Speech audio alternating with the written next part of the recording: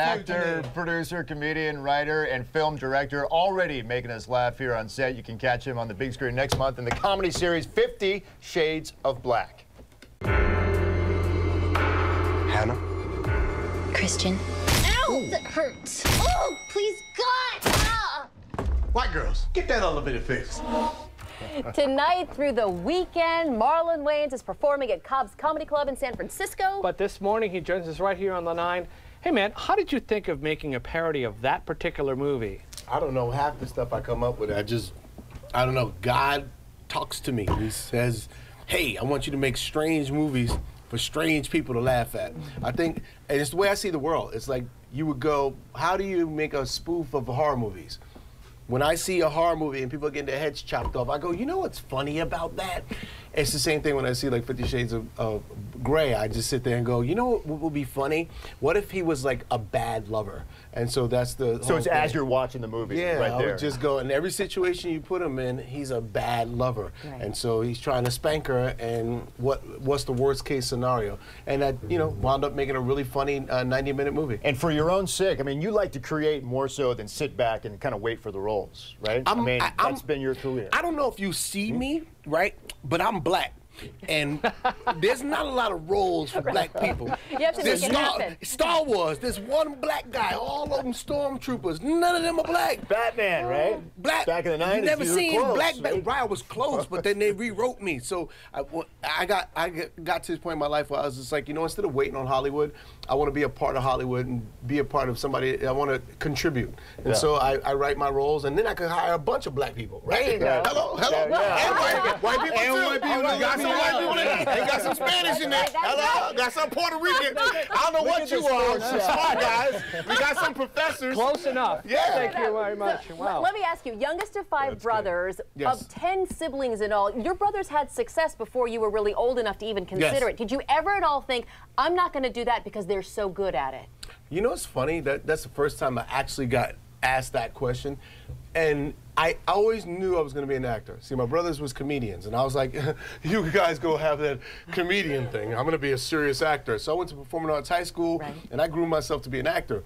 But I've always been funny. And I think I stopped, I kind of strayed from doing stand-up for so long because my brothers was doing it. And I was like, I'll never be as great as Damon because he has that twisted foot and them funny ears, and we all grew up in the same house. He's telling the same stories. And then I hit this point in my life where I was just like, no, I feel like I can actually contribute my own point of view, my own perspective of my childhood, or whatever story we have. I feel like as great as they are, I can be my own great. You know, and so that's why I started doing stand-up comedy. You know, Marlon, a lot of comedians say this, no matter what they do, acting or some sing or whatever, they'll never give up stand-up. Do you feel that way? Because stand-up is like what really... Stand-up is the gym. When you do stand-up comedy, it's literally the gym. You're always thinking funny. Here's the thing about stand-up. As a writer, when you're on the road, when you have an audience in front of you, you are responsible for that audience. They pay $40 to see you, you better be $40 worth of funny. They better laugh. Yes, women want to come out there with their makeup. Oh, that was worth the $40 because they want to go home afterward and, you know, have a great time later. The couples, you know, with their thing. I get so it, yeah. you're the foreplay basically as the comedian. So you go in there and your job is to make everybody have a good time. But the great thing about stand-up is you are responsible for making people laugh. And a lot of times, writers, YouTubers, Viners, they're not on stage. So you're putting out what you think is funny. I'm doing what I know is funny because there's an audience in front of me. How do you test your material? No. Just on people? Oh, you said what? How do you test I thought you your said test your material. I said, no, you don't want to get the news.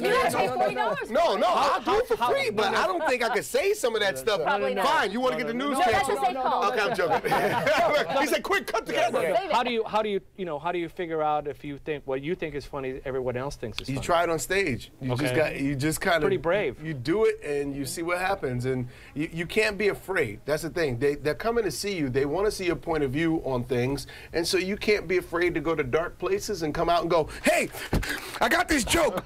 I know it's a dark cave and you said don't go in there, but damn, man, this is funny. So, see, I tried at home, and 50 Shades of Black, my last name's Meback. I'm like 50 Shades of Meback to my wife, and she doesn't laugh at all.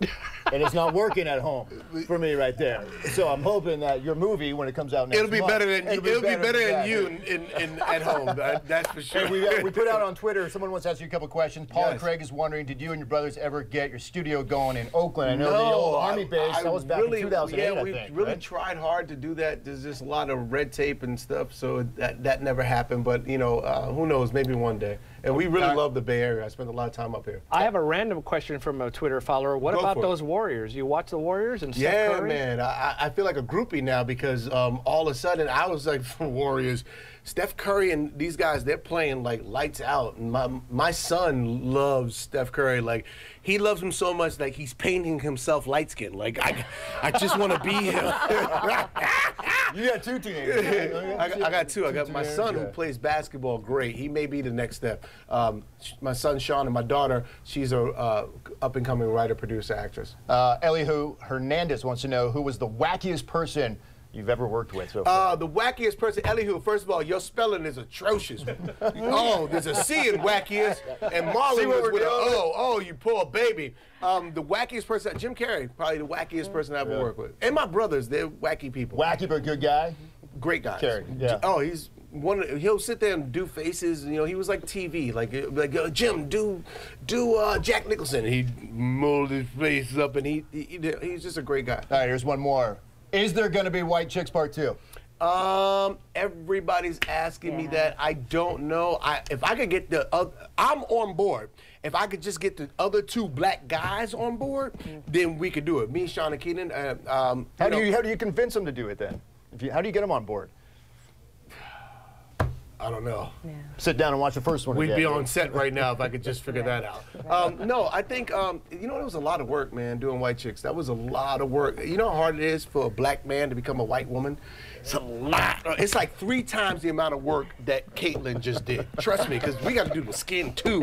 It's a lot of operations. But, you know, that's one movie I would love to do a sequel do it again. Yeah, all right, we'll look forward to We'd it. love to Look see forward it. to the next one. Can I ask real quick comment? By the way, follow me on Instagram at Marlon Wayans, and you can ask me questions. Twitter, Marlon Wayans.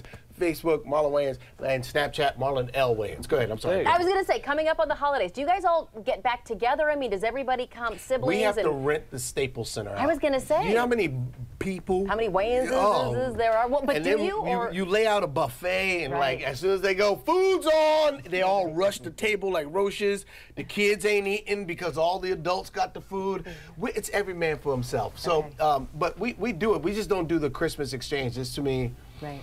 Too many people. Did you ever think you'd have take the care of life- your kids, I'll take care of mine. Absolutely. Did you? I mean, I know you did not grow up like this. You had very little growing up. Oh, You had nothing almost. You called your City. your dad was a I would have stole your entrepreneur. ties. My rings, everything. Oh, your rings would have been gone. Is this beyond your dreams? your earrings I've been wearing. No, they're that's, fake. that's They're little. $7. It don't matter. Hey, where's $7. the- That's plenty. You know how many sandwiches I could buy for $7? Did you ever dream this big, or did you just want to make it? You know, it's funny. I actually dream bigger. There's things that I want to do that I'm still in the very beginning of my career. Very young. There's chapters, but this is a book. You know, I'm still in the very beginning of my career. There's so much I want to do. So much, just not in terms of just making people laugh, making people smile, but at some point in my life, really enriching and bettering, kids' life. It's the give back, going back to my neighborhood, doing a great Christmas and making sure everybody in those projects every year they have gifts, making sure that the kids have somewhere to go so that they have education, they have job training, they have, just things that I want to change the project mentality. It's one of the words I have on my son's wall. It's dream. Yeah. He's 5. Yeah. It's a dream, man. And a lot of times right? in this where you grow up, it's hard to dream. You have Right. a dream and the parents is sitting there going, come on, that ain't never gonna happen. That's never gonna happen. Yeah, you gonna be out of space. You gonna be in outer space. Yeah, right. Ain't no rocket ship. We ain't even got a car. How the hell you gonna get a rocket ship? Sometimes parents, we Right. limit what children can do. But the reality of it is, there's no cap on imagination. There's no cap. And nowadays, everything you imagine, you can actually make happen. Were your parents like that with you, or did they tell you could be anything you wanted? Oh, my parents was like, boy, you ain't gonna be nothing. Oh, Man, okay. you gonna be 1 or 10 nothing. See Keenan? He ain't gonna be nothing. You see Damon? Nothing. No, I'm joking. I'm joking. My parents actually, my dad was a little more fearful. My mom was a dreamer, and she always taught us to dream. And my dad was a hard worker. And so the combination of my mom and dad worked because he taught us the hard work ethic, and my mother told us put it toward something that has no cap, which is a dream and something that you'll always be happy doing. I haven't worked a day in my life because I make people laugh for a living. So do you think in a small way that your laughter is breaking down barriers, maybe racial barriers or maybe generational barriers, just because you're making people laugh? Absolutely. I think that's my purpose. I think, and that's why I don't like when comedians nowadays on news programs apologizing for a joke. Look, some jokes aren't going to hit some people. Some people are a little sensitive. We live in a very sensitive time. That joke may not be for you, but you see those other 2 million people that were cracking up, and I made their day a little bit better. I'm sorry I didn't make your day a little bit. I'm sorry you were a little sensitive about it, but that's my job. That's my contribution. I'm not going to make everybody happy all the time. It's in shifts.